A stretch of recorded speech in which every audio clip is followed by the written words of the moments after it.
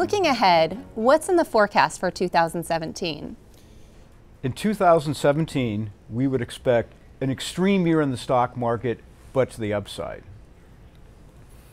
And really what underpins that is the following. From an economic standpoint, we think that people don't fully appreciate how strong the global economy is. From a political standpoint, we think this will be the year of uncertainty too, but more tied to what's going on in Europe than the US. That should help stocks. And from a sentiment standpoint, we think this is a year where the animal spirits return back to the market, where people want to be in the market because they're afraid of missing strong returns. Also at a high level, as we think about 2017, this should be a year where the global leadership happens from foreign stocks over US stocks. Also this year, and this is maybe one of our more controversial calls, is that we would think in 2017, long US rates fall, whereas most people think that rates will rise. Digging into some of the specifics there, I think one of the bigger surprises on the horizon for investors this year is a big rebound in corporate earnings.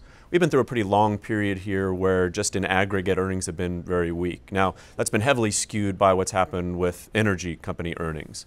Energy prices have fallen so much, that's weighed so much on energy company earnings that headline earnings, whether you're looking at US stocks or global stocks, we've been through a pretty long stretch where there's actually been decently negative earnings growth. But that's all about to change, and we think it's going to catch a lot of investors by surprise. You take away just the negative year-over-year effects on energy earnings, and you take those from a big negative to a positive, and suddenly headline earnings start to look a lot better. So we're going to transition from an environment where you've seen negative earnings growth. It's actually been positive for most sectors, just very negative tied to that weak resource pricing. That's just been one more reason for investors to say, well, why don't I just stay on the sidelines and see what's happening with corporate earnings and so forth. They're going to get hit in a big way with some big positive earnings growth. It's very likely to be well into the double digits this year. So you take a negative earnings environment, turn it into a very strong positive earnings environment. You add a little bit more belief in those earnings, a little bit more enthusiasm. That all bodes well for global equities. And the economy continues to grow, the global economy, not gangbuster growth, but growth nonetheless. And that's against a backdrop where inflation's, while it's risen a little bit here more recently, it's still relatively tame. So the global economy continues to be just fine. Earnings are set to grow. If you look at valuations today, they're pretty darn reasonable. And against a backdrop where I think we'd all agree we're pretty far from euphoric levels of sentiment. And I think that sets the stage for a pretty strong year for stocks in 2017. And I think that's particularly true here in 2017. If you just look at the history of markets and the political influence on markets, we talk a lot about politics and what politics mean for stocks and so forth. I think last year's a great illustration of how important that can actually be.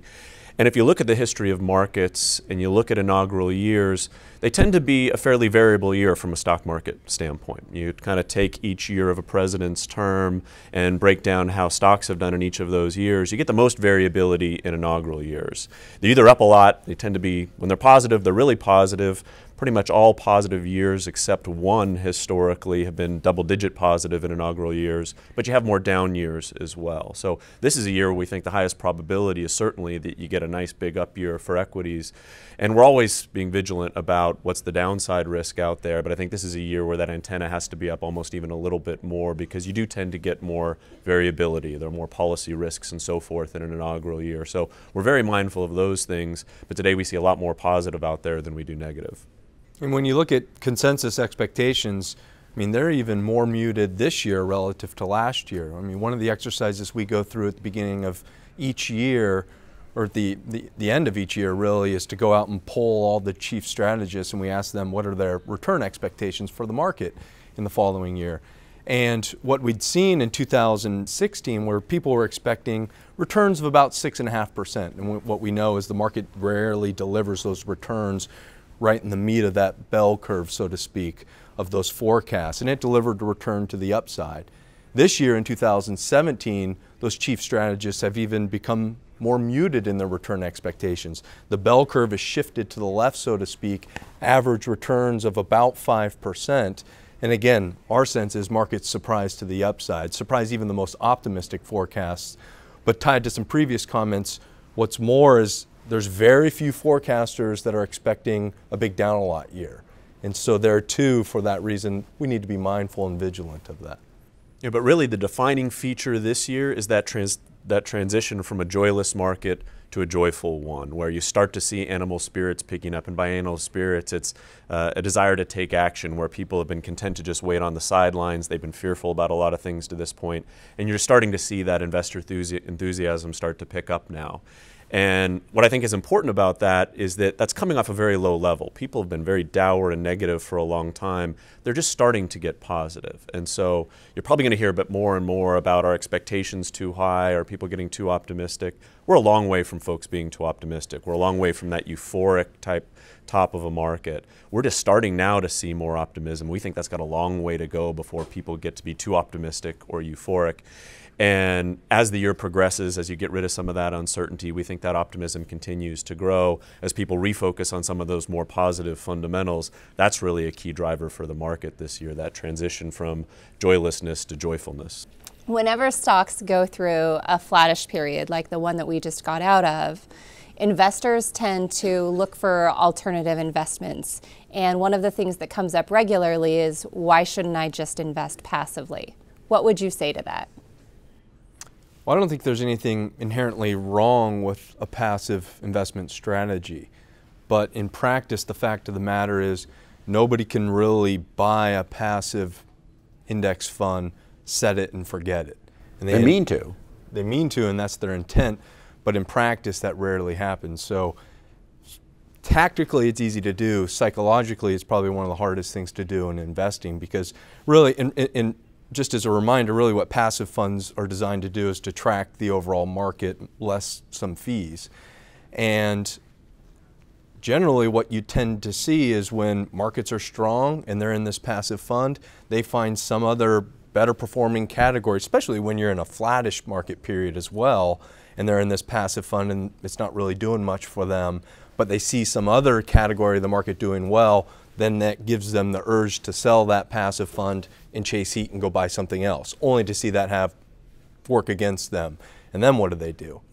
Conversely, if you get into a period of downside volatility, maybe the depths of a bear market where the media is railing against owning equities and stocks, where people just they don't want to have anything to do with the stock market, they do exactly the wrong thing at the wrong time, sell out of that passive fund and want to go to cash.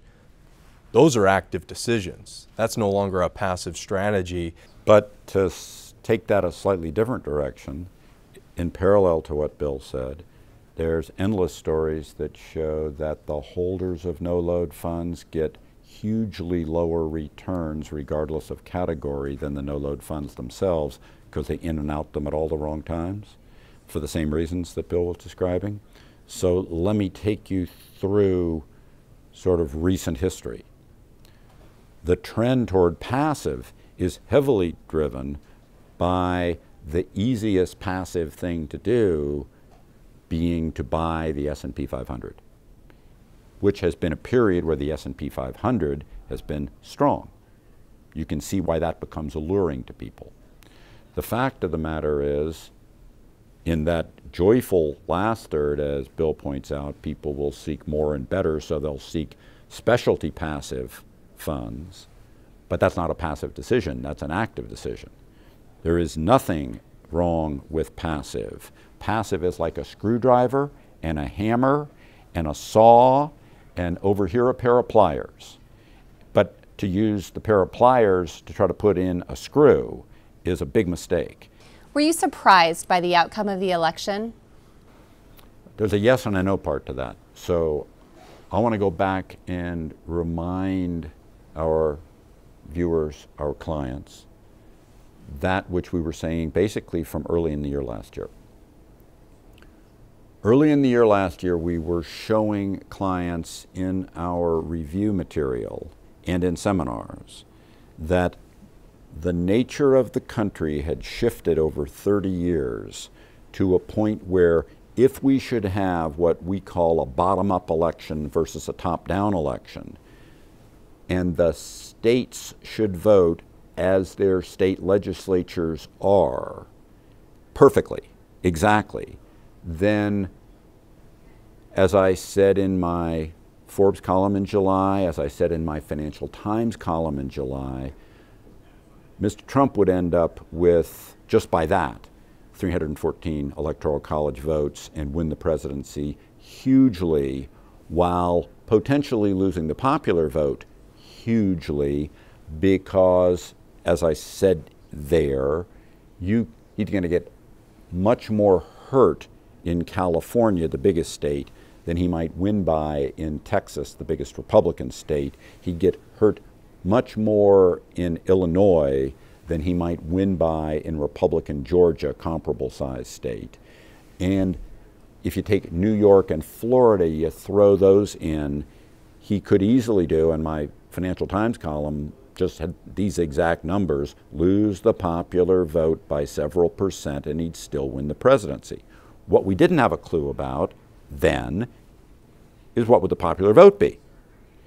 So if you look at my Forbes column going into the election, it said very clearly that we didn't have any strong view one way or the other about who would win, and to the outcome of the market we didn't really think it mattered. Because to the outcome of the market it was about the falling uncertainty, and that whether you got Ms. Clinton winning or Mr. Trump winning, either way the market should rally, because that uncertainty falls apart and now the only uncertainty you have is the development of the administration.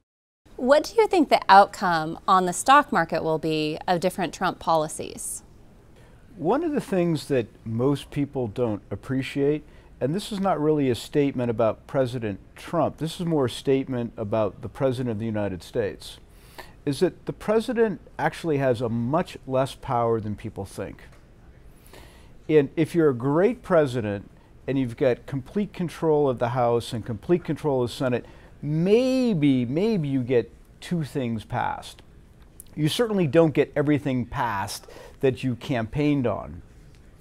So when we think about when we think about President Trump's policies, we really don't think he's going to be able to do as much as he says he's going to do. So if you were fearful of all the policies that he's talked about, or you're optimistic about all the policies, either way, I think you have to get used to the fact that most of those policies are probably not going to be put into law. And they're just talk and they're just conversation. And the fact of the matter is we and most people, pretty much everybody, doesn't know exactly what President Trump's policies are going to be. You know, there's been a lot said on the campaign trail since he's officially become president about what he may or may not do, but we still don't have a lot of certainty about what's at the top of his policy agenda, what could he actually get done and what can he get done and so forth. Right now there's a ton of speculation, and that really drives that falling uncertainty. One way or another, we're going to start to see what's real and what isn't real, and that should allow for more clarity and people just feeling more comfortable. Not everybody's going to like all the outcomes, but just like they might not have liked the outcome of the election, maybe they did like it, but just getting that certainty, knowing exactly what has some potential to happen, what doesn't, getting that clarity is the most important thing this year.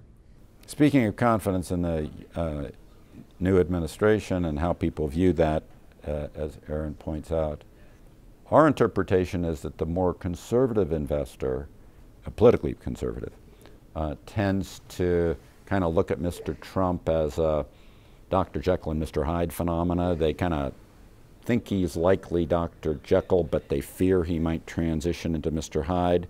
On the other hand, the more liberal investor is quite sure that he's going to get their Hyde.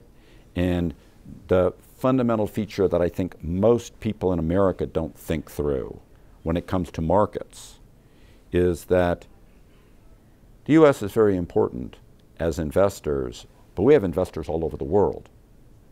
The global market is a market of global investors, and the non-U.S. investor is much more perplexed at this moment in time about who Mr. Trump is or isn't than the American investor is, regardless of what you as an American investor think he is or isn't. Because they don't understand our system as well. They don't understand things like, how can it be that he loses the popular vote but wins the election? How can this happen? Because they don't understand our system, they don't get the how cans. And from that, they've got there's much more sense of uncertainty about Mr. Trump by foreign investors actually than there is about American investors, regardless of what any American investor does or doesn't think about Mr. Trump. And in that provides more potential falling uncertainty because foreign investors do believe in their bones that America is very, very important to the world, the biggest economy, the driving economy. And when they have more uncertainty about Mr. Trump, they feel more uncertainty in general, and all that should help fall as the year progresses. Thank you for viewing the Capital Markets Update. For views on current events in the world of investing, visit marketminder.com. Updated daily, it offers on-demand access to Fisher Investments' most current thoughts on capital markets and the global economy, as well as our sometimes irreverent commentary. We hope you will enjoy it.